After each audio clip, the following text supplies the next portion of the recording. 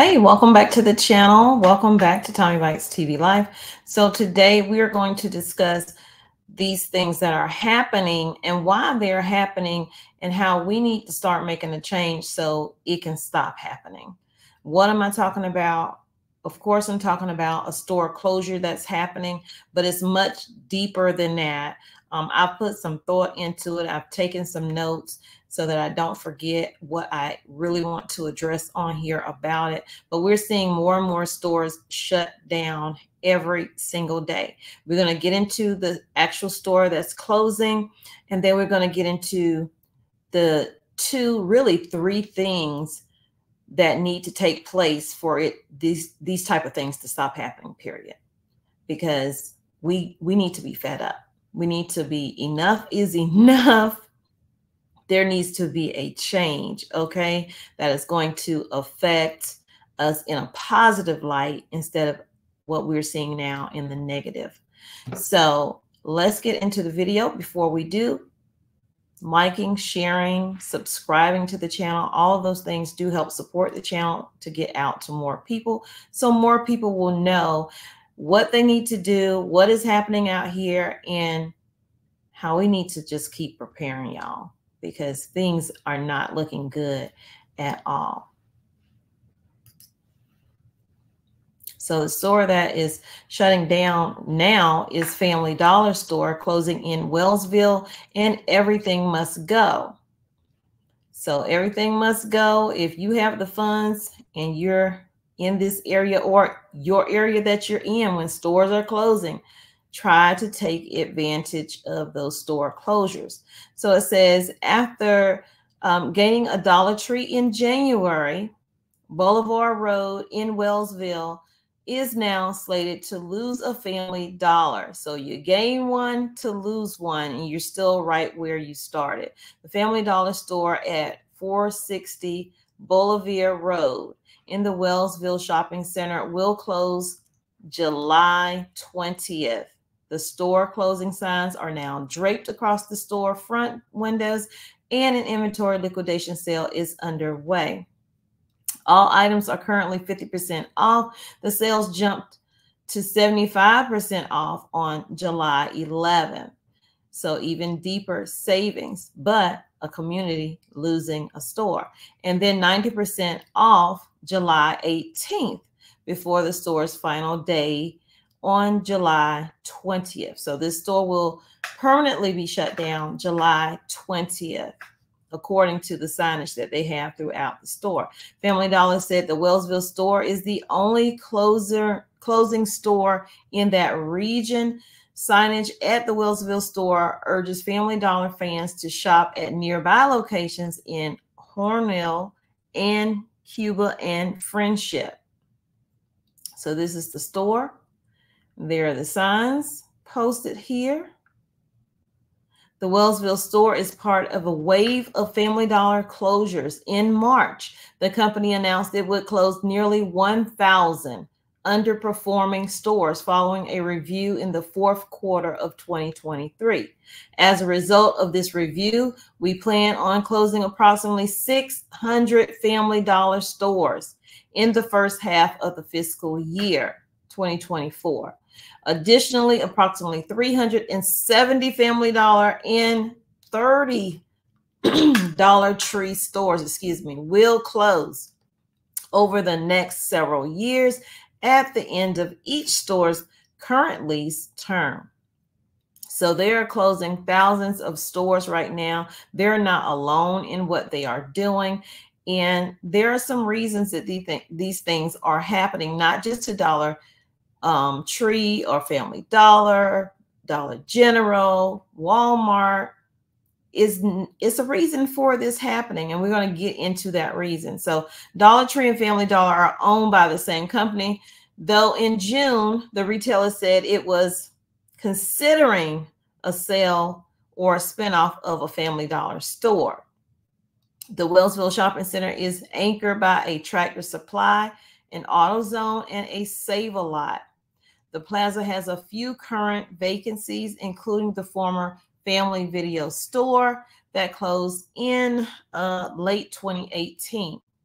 So that's what's happening with the Family Dollar.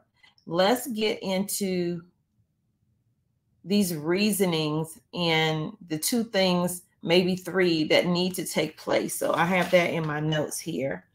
So for one, crime is one of those reasons. High crime has closed a lot of stores. That has been a part of the statements from a lot of stores that I've done articles on. And also our current leader is a reason for a lot of these stores shutting down. The third thing is the economy and the, I'm not even going to say potential retail apocalypse. The retail apocalypse is what it is. So, and that's not just retailers, you know, the stores that I mentioned, that also includes banks. So we need to look at the bigger picture. Everything is up for play. And if we get distracted or tired of hearing about these store closures, because I see it in the views, you know, oh, another store closure, you know, no need to look at that, but we need to look at the bigger picture, you guys. We have already lost it when we get distracted or say we don't need to pay attention to certain things, because all these things intertwine and go together. So policies have been created to put people out of business, and policies are created that are helping the crime and the criminals. Okay, these policies are taking place to the point where crime is at a point where we have never seen it before. And there are policies that are put in place by our leader that facilitate a lot of the stuff taking place. Okay, I just say it like that because I have to mince my word. So increasing the amount of people that are coming into the country, just open borders, those things are affecting the crime. Not to say we didn't have crime before, we did, but crime has gone up since all of the influx of people have been coming in. They're not vetting, so we don't know who's coming in most cases, but we now know about a lot of those people that have already come in. So what do you do about that? Because we already had gangs here, but the gangs that have come in, they're on a whole nother level. Okay. And there are policies in place that keep those people from even being arrested when they've committed crimes. And even when they are arrested, they're released back into society and pretty much never to be seen again. They're given a date to show up to court later, and they never see those people again. So we don't know who's here. These things are taking place. Is putting a strain on a lot of stores because they've gotten to the point in some states they've been told not to call the police if it's not over a certain dollar amount. And so at the end of the day, that store is losing. And when that store is losing, that store now raises their prices, which means we pay more, period. Company is losing. They're having to pay employees. They're having these taxes on them as well. And at the end of the day, they are going to cut their losses. Because if they're not receiving the incentives that maybe they were promised they would get for a certain extended amount of time, or whether or not their lease is just too much. I've done stories where companies with big names have been having issues paying their lease, whether it's the owner of the property raising the lease or just they don't want to continue to pay that rate because they're not taking in the money that they used to take in because the economy is just that bad. People are not spending the way they used to. A lot of outdoor things were taking place during the pandemic. Everybody wanted to, you know, fix their home up, put a pool in, you know, do all of this stuff. And now the decline is there. One, because people just don't want to put money into that they need to pay their bills or put food on the table. But all of these things are intertwined. So we cannot get complacent with, oh, just another store closing, whatever. We cannot get like that. This is a sign that we need to be preparing ourselves. That's why the question is, are we ready for what is coming? Because what is coming is a lack of access to a lot of things, because places are shutting down. So until we pay attention and say enough is enough, what is happening will just continue to get worse. Retailers are in trouble. Banks are in trouble. They cannot afford to stay open.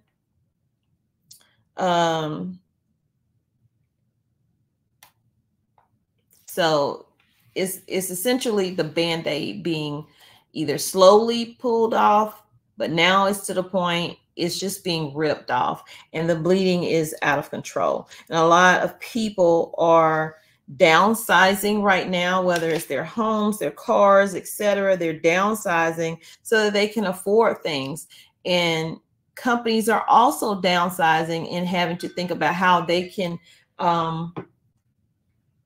still make a profit and retain their employees.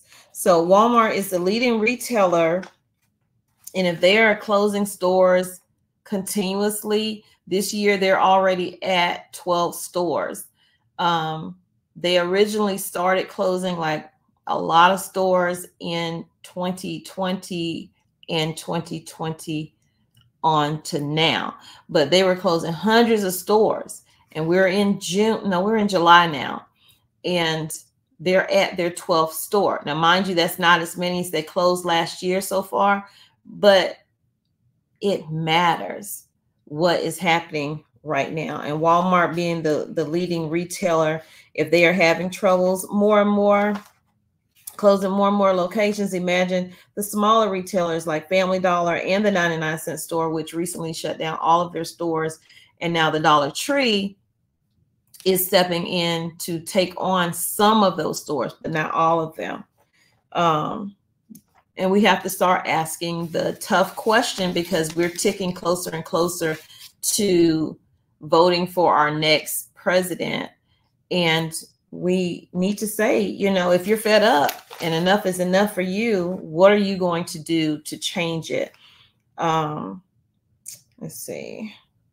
We need to ask ourselves, do we want another 4 more years of what we're going through? How much worse can it possibly get? Well, it could get heck of worse if you look at what exactly is happening.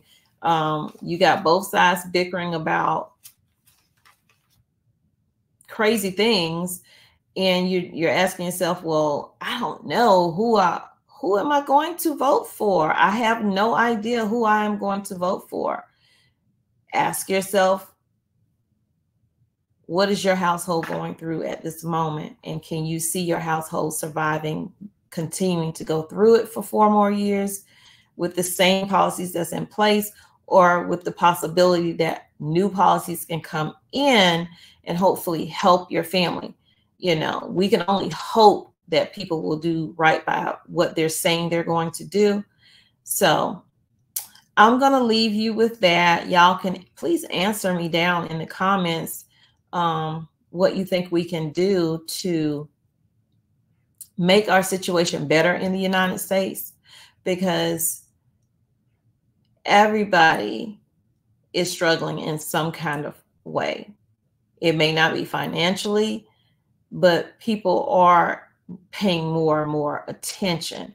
But we have to really dig deep and know that we cannot get complacent. We have to stay prepping and having our homestead, whether your apartment can be a homestead, okay? We need to be making sure that we have the ability to sustain when things do get worse, because that's the way it's going right now, how I'm seeing it. So that's just my opinion, but just wanted to bring you a news story about a store closing, but actually looking at it from a different angle than I usually look at it, and just giving you something to think about, ways that you can make sure your family is okay. Because the only thing we can count on is God and ourselves to make sure it's okay. Because right now, everybody's going to give you a promise of what they want to do. But you're going to have to really discern in those things that are being said right now, you know. So y'all take care. I'll see you in the next video. I thank you so very much for being here today. If this video was helpful, useful, made you think, or whatever, please hit that like button. It does support the channel. And subscribe to the channel if you have not become a family member already. We would love to have you join us. It is free. The likes are free. Turn your notifications on because I usually post more than one video a day. And I will see y'all in the next video. And as always, remember that I do love you, but God truly loves you. He created only when you be the very best you that you can be. And when you are, go out and spread God's love, peace, love, and light. Thanks for being here on Tommybites TV and Life. I'll call you.